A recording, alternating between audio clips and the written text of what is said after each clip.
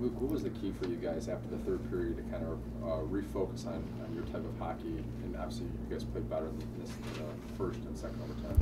Yeah, I think we just kept our play simple, and that was huge for us. I think we had 5 shots in the third period, I think, something like that. But our game just really changed. I thought we played really simple, just getting pucks deep, back checking. That made the difference. You guys scored that early. Is there ever a thought that, oh, it's going to be another 80 minutes before we get another goal? No, you're never hoping that, that's for sure. But sometimes you have to play in games like that, and you got to be ready to play defense, and I thought we were up to the task tonight. How thrilling is a victory like that after, sweating for, like you said, 80 minutes to all of a sudden have it just end like that? Yeah, I mean, obviously it's a huge win, but we're not at the end yet. It's a 3-game series, so you have to enjoy it while you can, but we got to get back to work tomorrow. What was the mood like on the ice? What prevented you guys from panicking? I mean, you guys haven't been in elimination games since '89. I mean, if that was going to happen, yes.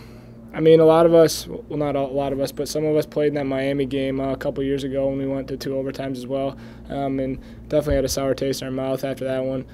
So, we talked in the locker room, we're here, we might as well do it. So we were right there, and we just kept pushing. Did this feel like the Miami game in Fort Wayne in a lot of ways?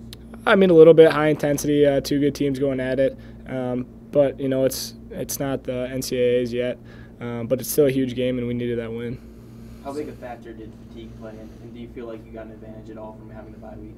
I mean, yeah, we were all a little tired, and I'm sure they were even more tired after playing last weekend. But I thought we were a little rusty in the first period, so I think it evened out. With the types of saves Summerhays is making throughout the game, is there ever a point where you seem frustrated on the ice? Or? Yeah, I mean, it's frustrating when we're not scoring on good chances. But I mean, Sean made huge saves for us that kept us in the game. He kind of stole that game, I would say, for us. He played outstanding, and yeah, we got one in overtime. But he made some huge saves throughout the game to keep it 1-1.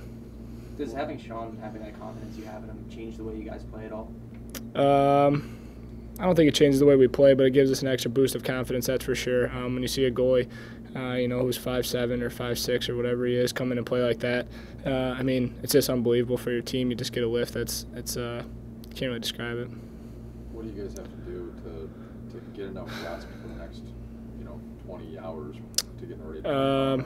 Yeah, I mean, I think we just got to do whatever you can. I mean, I don't know that there's a special formula to it. They have to do the same thing. So they have to play in the same game tomorrow that we do, and we just got to come out and play our game again. How important do you think closing it out tomorrow is? It's huge. I mean, that's what we're here for. We're not here to play Game 3. Obviously, we want to win this game tomorrow, and that's the goal right now.